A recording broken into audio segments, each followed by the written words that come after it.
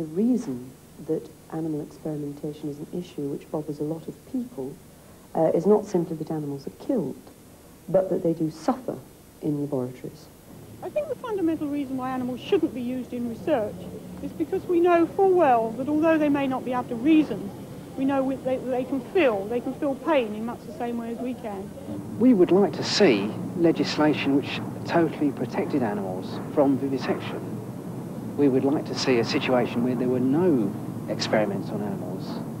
They're rather like people who used to say the earth is flat, and they can cause a lot of trouble if many other people follow them in this, but it's quite clear that if medicine is going to advance, this type of work has got to continue in a controlled and humane way. If the community doesn't want any advances in medicine and surgery, then all experiments should be stopped. Ronnie. Hello. Health and safety, the acceptable face of medicine today. Good girl. We take it for granted that vaccines are effective and safe. The benefits of modern medicine and surgery have transformed the prospects of life. Few would want it otherwise, but the argument is not about ends, but means. For our confidence in the surgeon's skill and the drugs he uses depend upon research and testing on animals.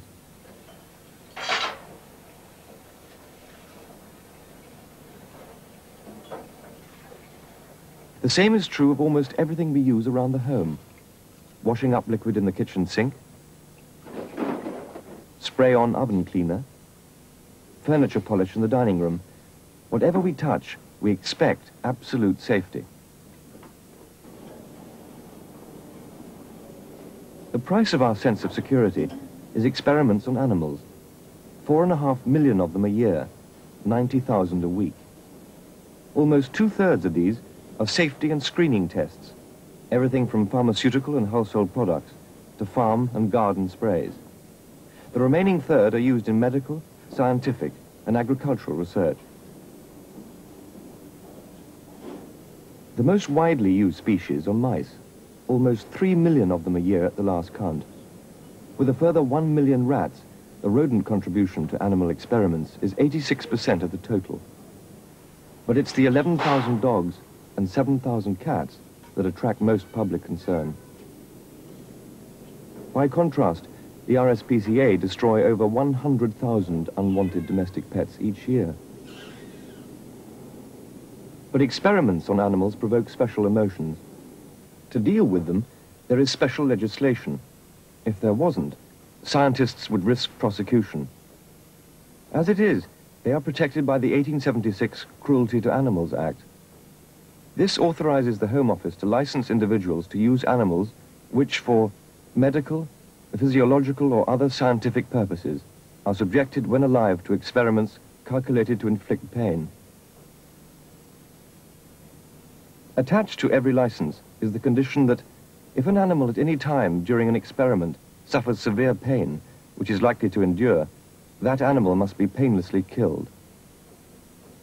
I think the Act is a farce.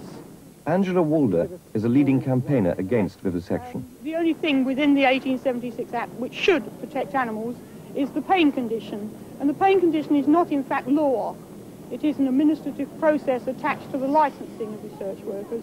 So in fact in this country you can subject animals to severe and enduring pain for as long as you like. And there is no recourse in law.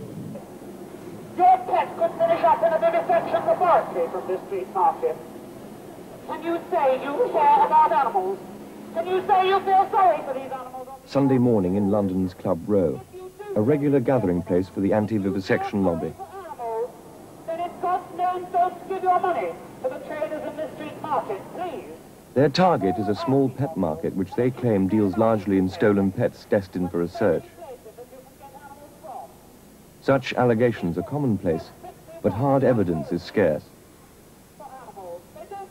The demonstrators are usually drawn from 4 separate groups: the RSPCA, Animal Aid, the National Anti-Vivisection Society, and the militant British Union for the Abolition of Vivisection. I now believe that the British Union for Abolition of Vivisection will go out very much more to support the activists within the movement. They've tried for 100 years to get reforms by political means and by using the political, hopefully democratic process, and it obviously doesn't work. And that's a conclusion already reached by the underground Animal Liberation Front. They've resorted to daubing the homes and property of those involved in animal experiments and breaking into laboratories to liberate animals in open defiance of the law.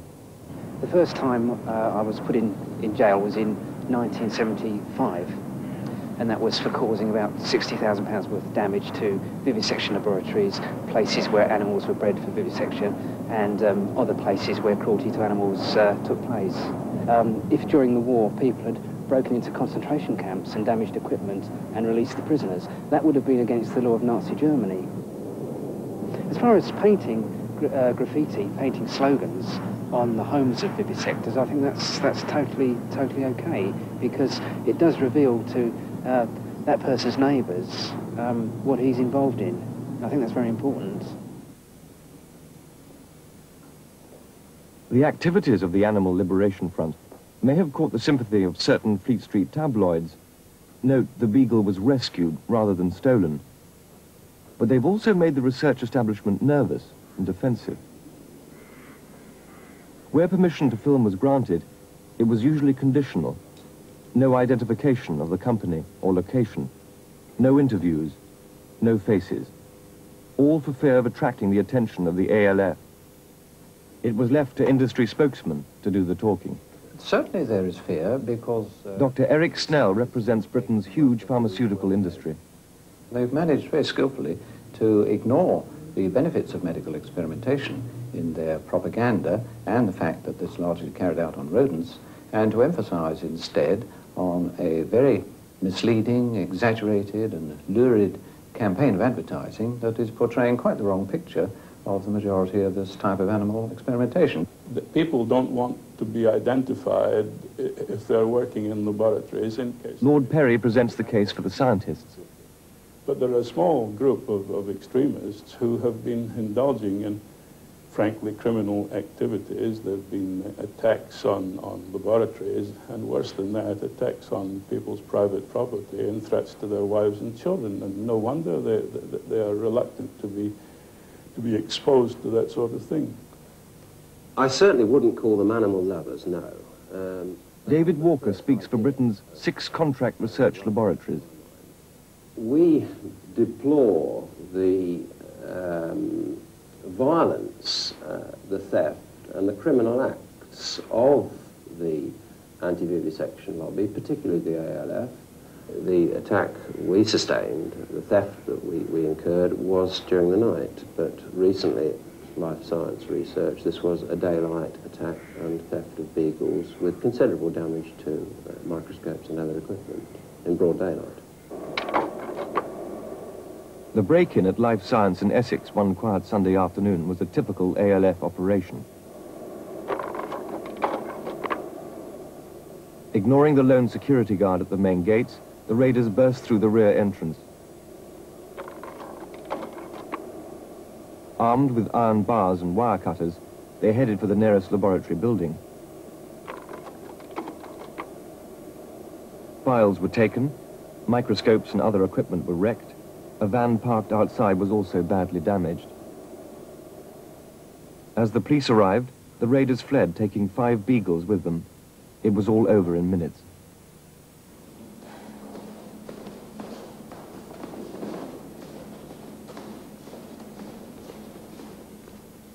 This is a similar contract research laboratory where we were invited inside to film.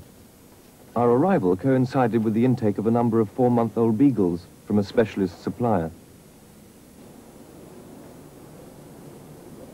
All the dogs used in these places are purpose-bred. It's important to know their history and that they're disease-free. These dogs were to be used for what's called a short-term toxicity trial. After 14 days acclimatization, they would be dosed with the test substance for a further 2 weeks. Then they would be killed and their body tissues examined for harmful effects.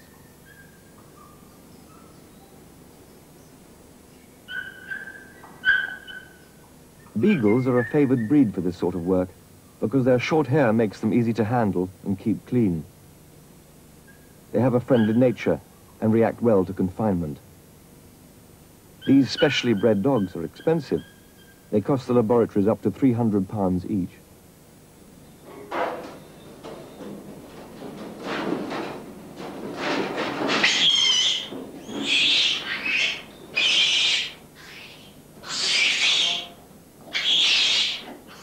Unlike beagles, almost none of the 5,000 primates used in Britain are purpose-bred. Over 80% of them are caught in the wild, like these baboons from East Africa. They're still quite common. The demands for research worldwide have threatened the survival of some other species. It's become a controversial trade. If you take primates from the wild, there is a lot of suffering involved simply in the catching. Then in the transportation, you do in fact lose a lot of primates on the way. They die of shock, disease. In some instances, for example, where you're taking chimps, the practice of the natives who catch them is to kill the mother to get the baby, because female adult chimps with babies would not be handleable. So they take the babies and kill the mother.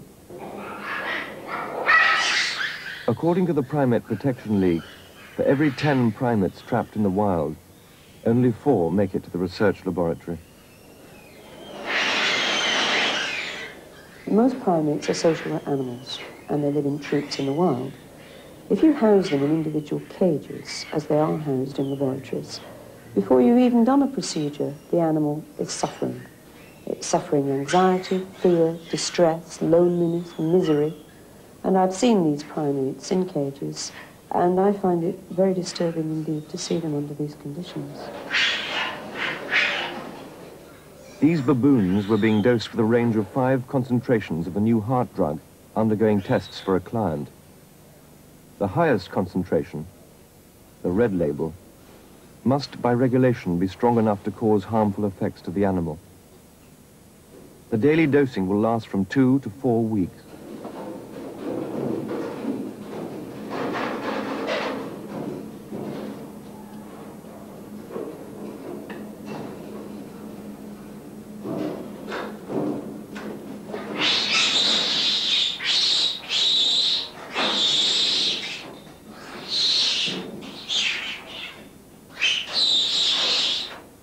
This sort of test, called a subacute toxicity trial, is compulsory for all new medicines and drugs destined for the commercial market. Again, by law, these products must be tested on at least 2 different species, one of which must be a non-rodent. With drugs intended for use in man, that non-rodent is usually a primate. One never knows exactly what the likely human toxicity of a chemical is going to be until it's used in man. These animal tests are only a guide, and each animal may react differently. Some like man, some not like man. So a range of animals is necessary to get the best information of the likely human response. And of course, you spoke of monkeys, that is closer to the animal species, and for some chemicals more likely to mimic man in its response to them. Animals are not people. They respond differently. For example, in the testing of drugs, their metabolism is different, their excretion is different, and the results we obtain are really quite invalid. So the animals are not only suffering, they're suffering in vain. The design of the primate cages has one special feature.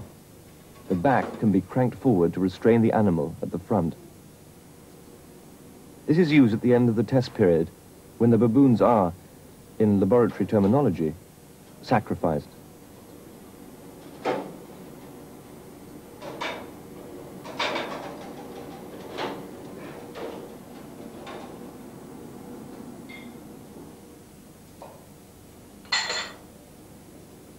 The vital organs are removed and prepared for post-mortem examination. Meticulous records are kept throughout the test in the client's file. What the microscope later reveals could be the make or break of a drug that's taken perhaps 10 years and £50 million to develop. It's a game only the giant multinationals can afford to play. Companies like Bayer, for instance, their trademark towers over their hometown of Leverkusen on the banks of the Rhine.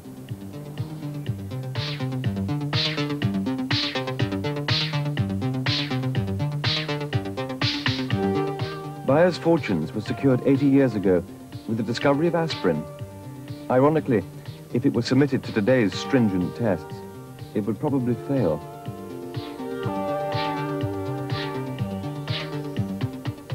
Bayer now turn out over 500 different products. The competition to satisfy new markets is intense, but the legal consequences of letting just one drug slip through the safety net are enormous.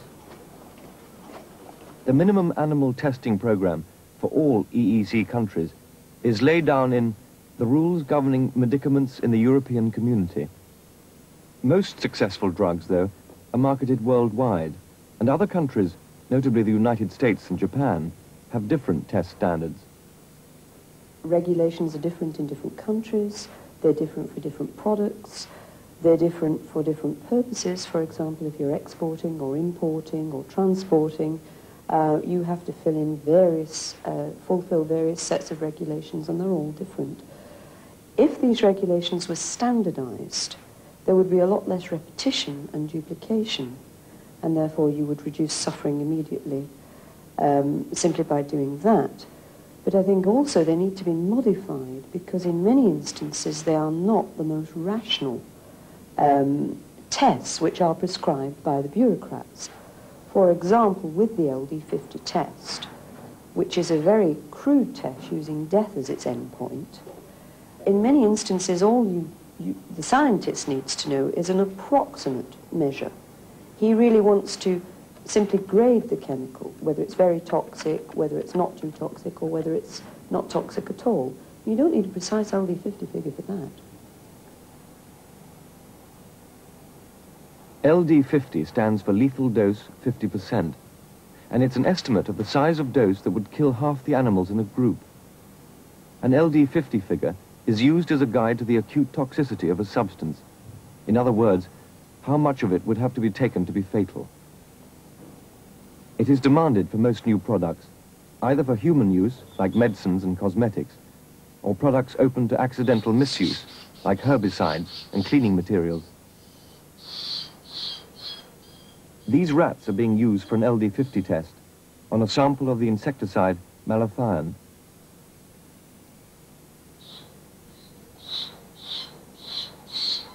The rats are dosed with a range of concentrations, the size of dose being related to body weight. Here, only 2 rats per group are being used, but often as many as 10 animals per group may be required.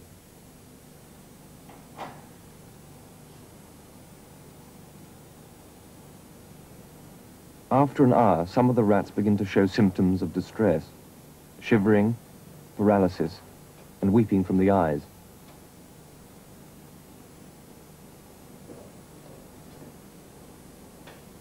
After 2 hours, those dosed with the highest concentrations are dead. Those in the second group are close to death.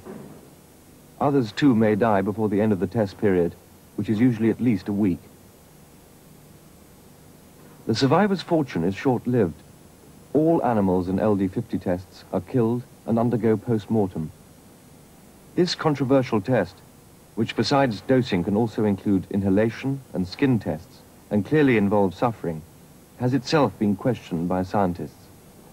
If we take the highly criticised LD50 assay, for instance, although this at the present time is required by statute in most countries in the development of a drug toxicity program, I think most of my colleagues in contract research are not very much in favour with this particular test. It can use quite a large number of animals, and the information received from this is not so valuable as a more in-depth investigation on a smaller number.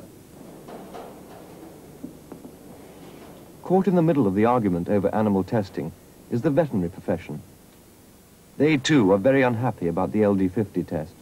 The LD50 test sometimes has to be taken to almost ridiculous extremes. I think it's probably reasonable to say if any substance administered in 100 times dose doesn't hurt anybody or hurt any animal, there's no need to go into 1,000 times or 10,000 times the dose. A lot of the testing is demanded by vociferous lobbies. There's one lobby wants no animals used, there's another lobby wants absolute safety, and the safety lobby wants animal testing. The two are irreconcilable. The LD50 test, although highly contentious, is justified by the demands of the law.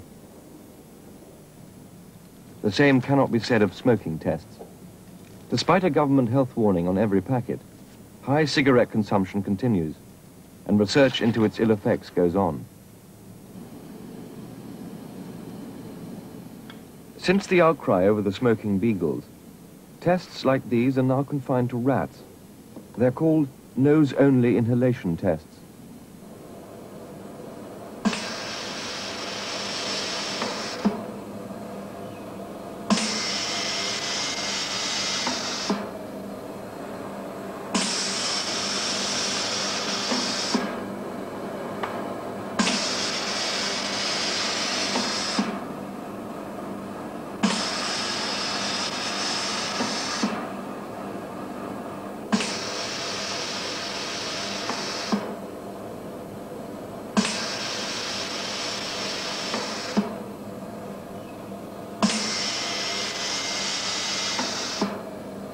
The rats spend an hour in the morning and an hour in the afternoon for up to 4 weeks, monitoring the middle tower strength.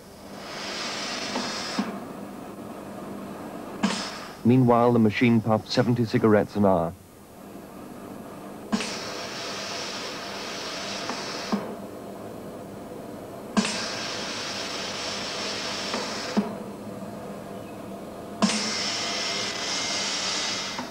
The latest figures show that 41,000 animals a year are used in forced inhalation tests like these. Most of them are on industrial gases and dusts, but nearly 2,000 were on tobacco. I would defend research on smoking materials by stating that there is, certainly with cigarette smoke, an enormous danger. It is probably the single biggest killer in the world nowadays. And while this is the situation, and while people smoke, I think that we are morally obliged to investigate it. And if this, and it does, require the use of animals, yes, I see no reason why it shouldn't continue. I don't think testing them on animals is actually going to safeguard people's health. I think there is sufficient evidence now to show that cigarettes are toxic to man.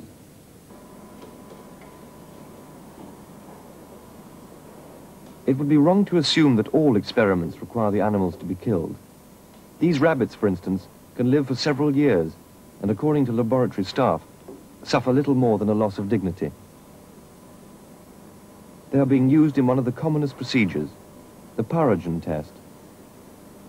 Quite simply, this is a test to detect unwanted toxins called pyrogens, which, if present, will cause a rise in body temperature. Each rabbit is equipped with a rectal temperature probe and put into a restraining yoke.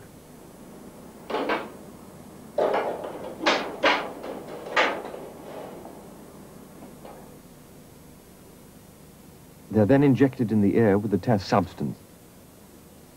Any pyrogen impurity will register as a rise in body temperature. The rabbits may sit there for several hours, and they can undergo this test as often as once a week. Each rabbit will be recorded under the 1876 Act as an experiment performed without anesthetic.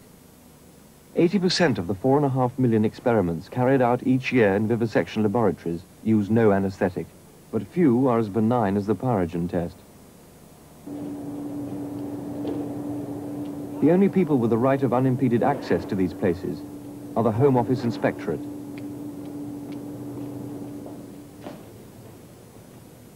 There are just 15 inspectors to cover the whole of Britain.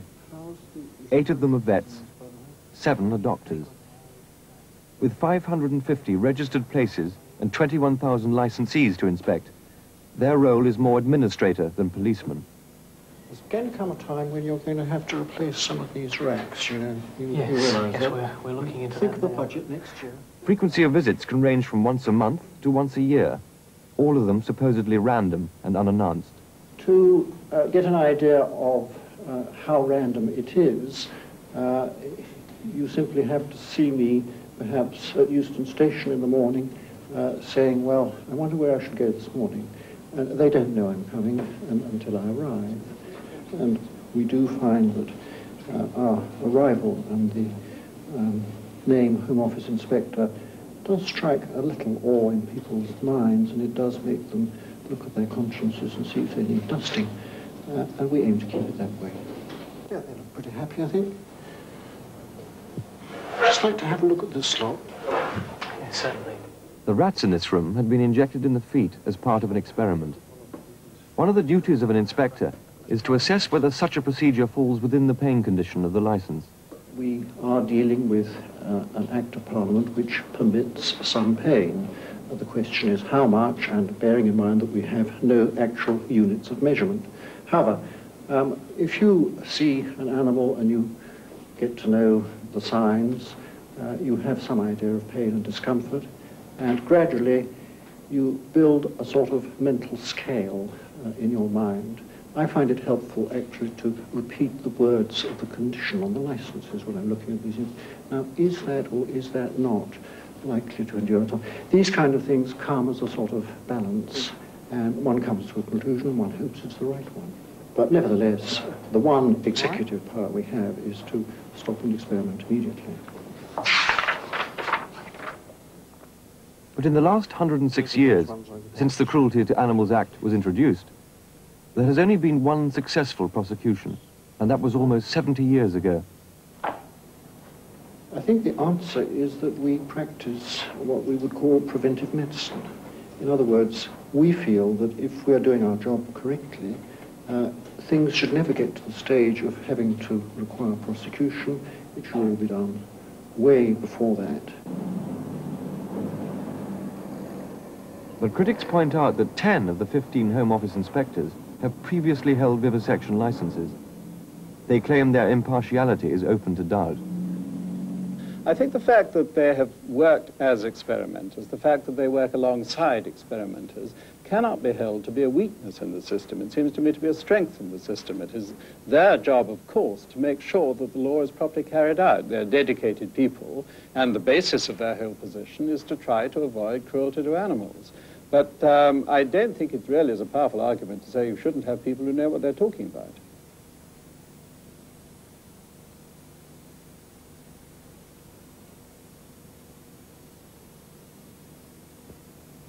Something old, something new, something...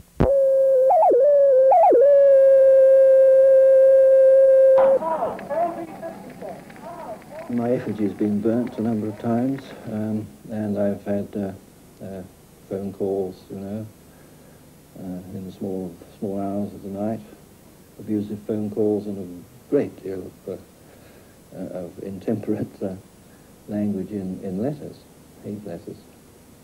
Dr. Barry Cross, director of the Institute of Animal Physiology at Babram, near Cambridge.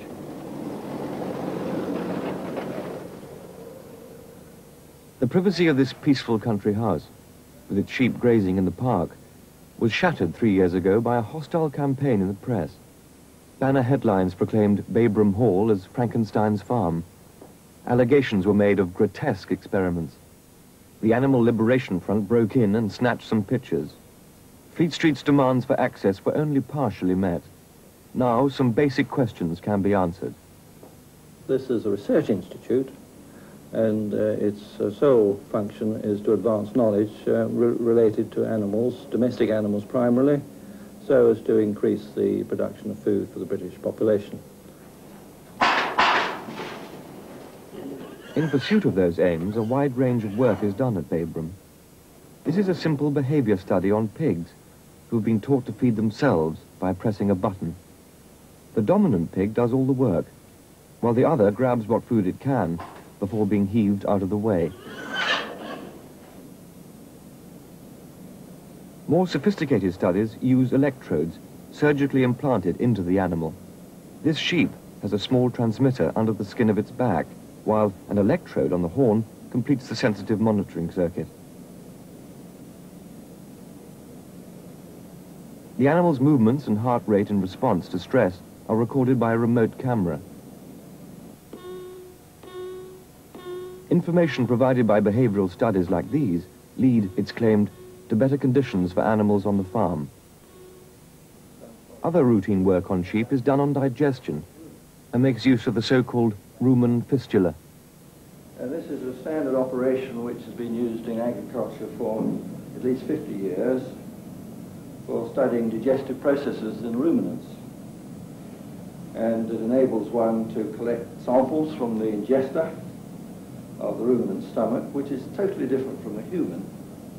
It's a big fermentation vat where lots of chemical processes go on, mediated by bacteria and fungi and so on. So there's no way really of deciding what nutrients are getting into the bloodstream except by actually plunging in and taking them out and analysing them.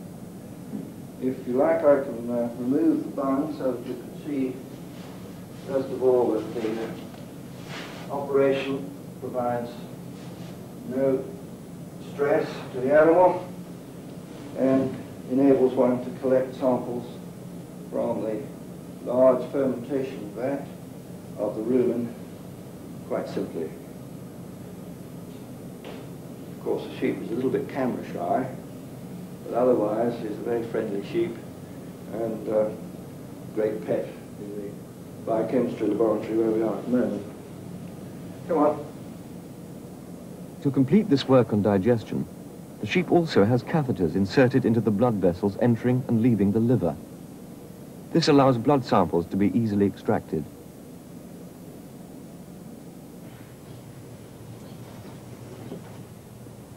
There is a prize-winning Jersey herd at Babram, and one of the cows illustrates another aspect of the Institute's work. Well, this is Victoria, as you can see, a very fine specimen of a Jersey cow, and she's had a little plastic operation on the carotid artery, whereby it's enfolded in a layer of skin right round it, and this means that the scientists can obtain samples of arterial blood very simply without disturbing the animal in any way.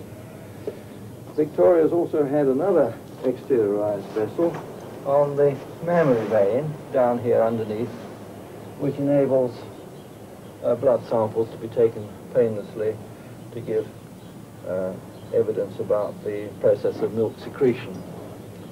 Victoria, as you can see, is heavy in calf and is expected to produce its calf in a very few days. Let's go up again. I feel very strongly that the suffering that goes on in this institute is very much less than that which goes on outside. I've had a vivisection license myself for over 30 years, and I'm quite satisfied that the standards of animal treatment and animal care and surgical skill in this institute are higher, the highest I've ever encountered anywhere.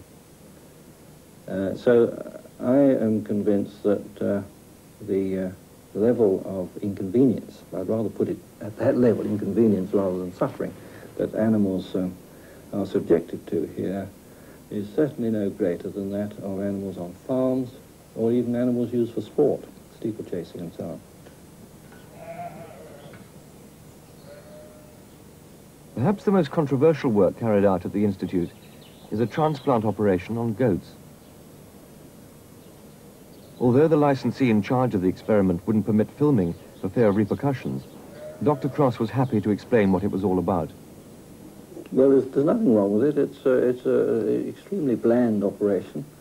The mammary gland, of course, is a skin gland, and therefore it's really a skin graft. But for some reason that I don't think we fully understand, the public has a very emotional reaction to anything that involves mammary glands. The essential thing about the operation is that one of the two mammary glands is carefully removed from the inguinal site and grafted to the carotid artery and jugular vein of the neck.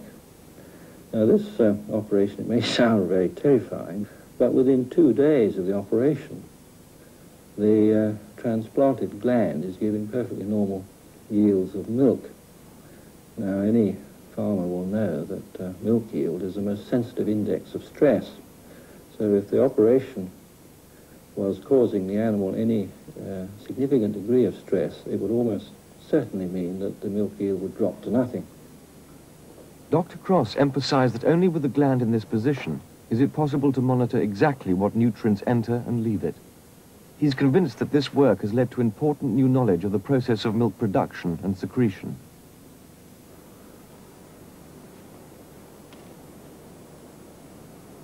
Other research to cause alarm in the press was work in genetics, the first successful crossing of a goat with a sheep.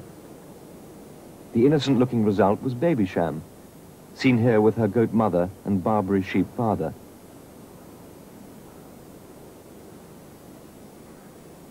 But despite the controversy, Dr. Cross remains proud of his institute's achievements, which, as he's keen to point out, reach beyond agriculture. Recently, there's been quite a lot of media coverage of the test tube baby saga in the Steptoe Edwards Circus in Cambridge, and I'm sure that they would be the first to recognize that their work would not have been possible without animal research which was done in this institute. Addenbrooke's Hospital, another Cambridge institution with an international reputation, this time for liver and kidney transplants. Some aspects of surgery are entirely dependent on the operation being perfected, first of all, in animals. The pioneer of the work on transplants, Professor Roy Kahn, likes to emphasize medicine's debt to animal experiments. On the epidemiological side, all vaccination and preventative types of immunization really depends on animal experiments.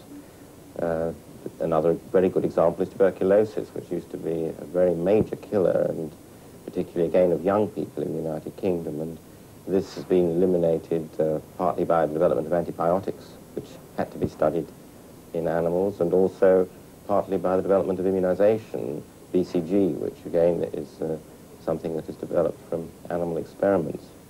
But Professor Kahn's outspoken defense of vivisection has also made him a target for personal abuse. I've certainly been woken up in the middle of the night after being operating for several hours into the night and been woken up an hour later. And of course that is very unpleasant for me, but it also is not fair on the patient who's going to be operated on being the next morning. So the abdomen has been prepared now with some iodine. I'm going to make a long incision, the whole length of the rat's belly, down through the skin. Rats provide the basic model for much of the work at Addenbrooke's.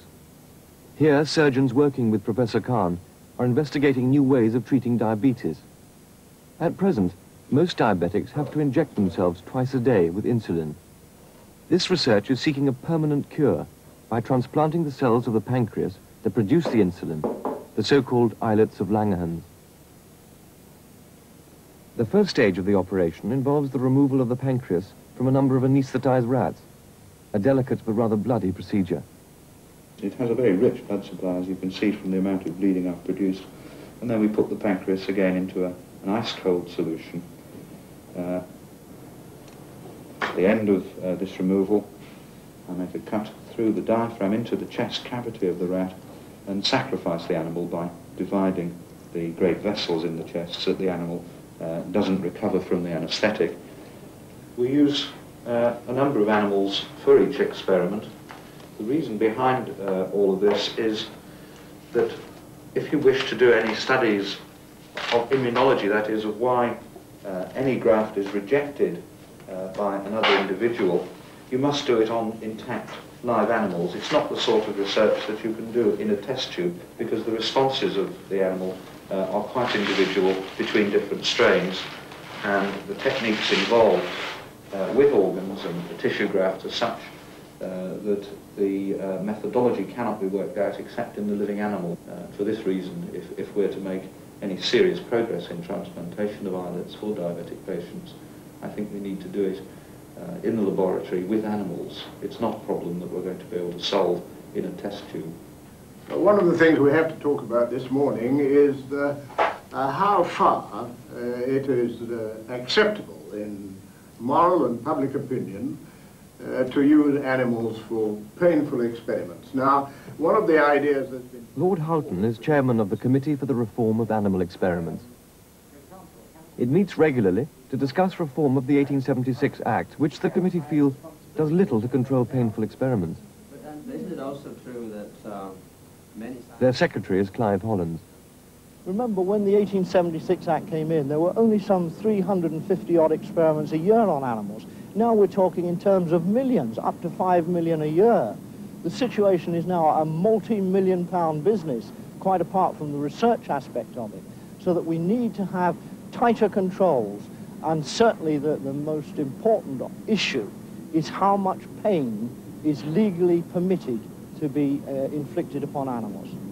Our view, and I hope the British government view, is that there is a degree of pain which is totally and utterly unacceptable. If pain is severe, either by duration or by intensity, and cannot be relieved, then our view is that animal must be destroyed. Even if you completely spoil the experiment, the animal must come first. Defining severe pain is one of the main difficulties in the whole debate on animal experimentation. In particular, how can human feelings of pain be related to laboratory animals?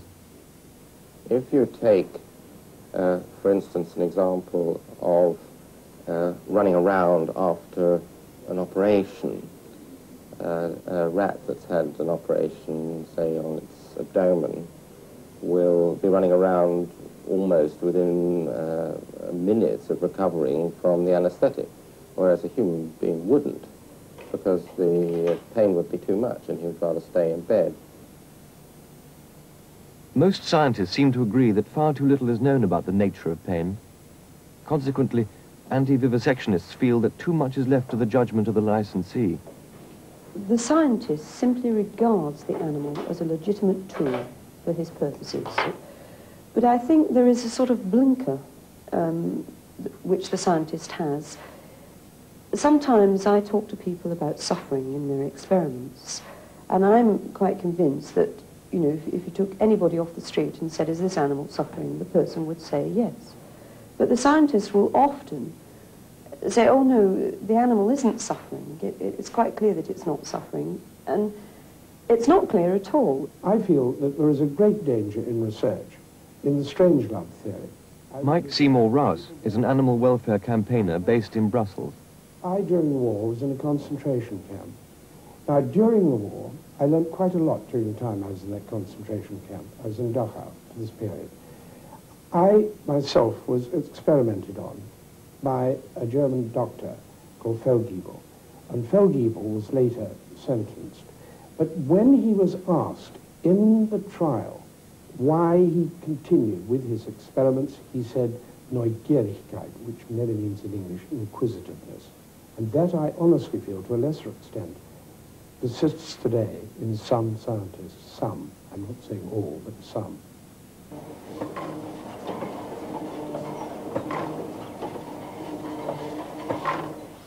One of the most effective lobbies against painful experiments has been aimed at the highly sensitive area of cosmetic testing. Beauty in Britain is a billion-pound business, dominated by big international companies. Most of them are based in America, and much of the testing takes place there. The latest figures here show 31,000 cosmetic tests, less than 1% of the total, but still enough to attract the critics.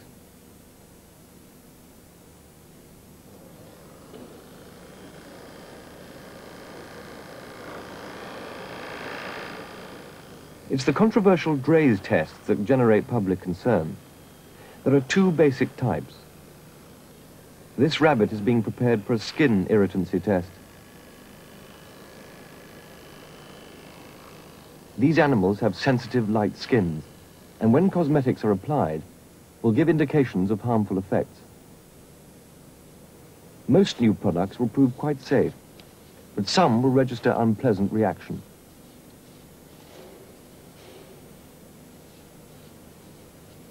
I think that unless we prevent new cosmetics coming on the market and simply say there won't be any more, but it's absolutely vital that you test them, because some of the people who get cosmetic supply, they're babies with tender skin. I wouldn't like to see new creams put onto babies' bottoms which were liable to produce dermatitis. I'd rather have them tested in animals.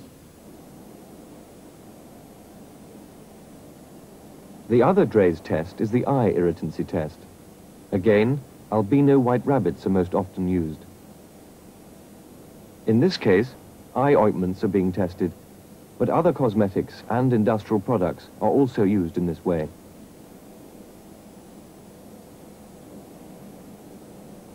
A sensitivity chart enables comparisons to be made at intervals during the test. Cosmetic testing is an emotional issue, and for some it's impossible to come to terms with. Actress Joanna Lumley is a leading campaigner for the cause of beauty without cruelty. I think the frivolity of it appalls me. And I think in the end it negates the whole point of beauty, which is almost always, unless you're the cruel witch, to do with love and gaiety and brightness and attractiveness. And I think that if you saw those little beasts being wired up or cut open or fed with stuff till they die, you'd rather go off it. Might go off the woman as well.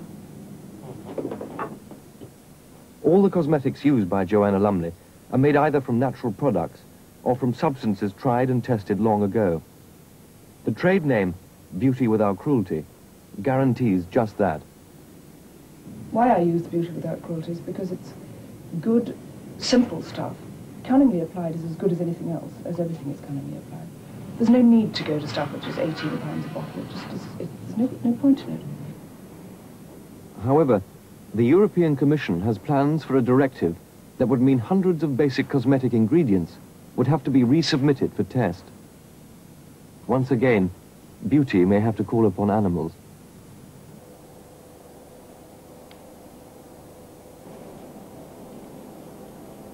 Meanwhile, the pressure for alternatives is growing. The Fund for the Replacement of Animals in Medical Experiments, FRAME for short, is a trust set up to promote such work. For instance, using tissue and cell cultures for measuring toxicity instead of animals. But the science is in its infancy, and meaningful substitutes could be a long time coming. I think most politicians are attracted by the idea that there could be substitutes for using animals in experiments. And most politicians are appalled at the prospect of health and safety regulations, which may be good in themselves, meaning that the numbers of animals will go up from some 4,700,000 2 years ago to some 25 million if these health and safety regulations are brought in.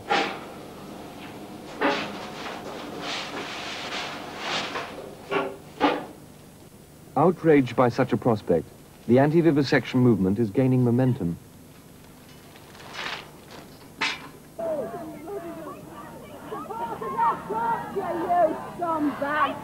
Raids on research laboratories and public demonstrations are becoming more frequent and increasingly violent. For many protesters, the issue is simple. All experiments on animals are morally unjustified and should be banned. They are confident they could live with the consequences. But for the more moderate members of the anti-lobby, who value the benefits to society of vivisection, the issue is more complicated. They claim there is too much secrecy and lack of openness, and seek to reduce the number of animal experiments by tightening up the existing act. No, not at all on these floors. They're very good for them. They want a stronger Home Office inspectorate, working to much clearer definitions of severe and enduring pain, and license applications to be considered on ethical as well as scientific grounds. Yes, that one's been quite a while, I think, now. Yes. The present government has pledged to update the 1876 Act, but time is running out. The demonstrations, the raids, the lobbying all add pressure. The animal welfare movement hasn't really understood how Parliament and politics works. the only way you get action is by putting sufficient pressure on politicians to force them to act. No government, neither a Conservative government, nor, let us be candid, a Labour government, is going to stir up this particular hornet's nest in the 2 years running up to a general election. Somehow or another, excuses will be found to delay the legislation. The Act has not run out of steam. It's obsolescent and it needs to be changed, but it's not yet at the stage when we can say that there is a crisis if it has to continue in being for another year or so. But we want to move ahead as soon as we can.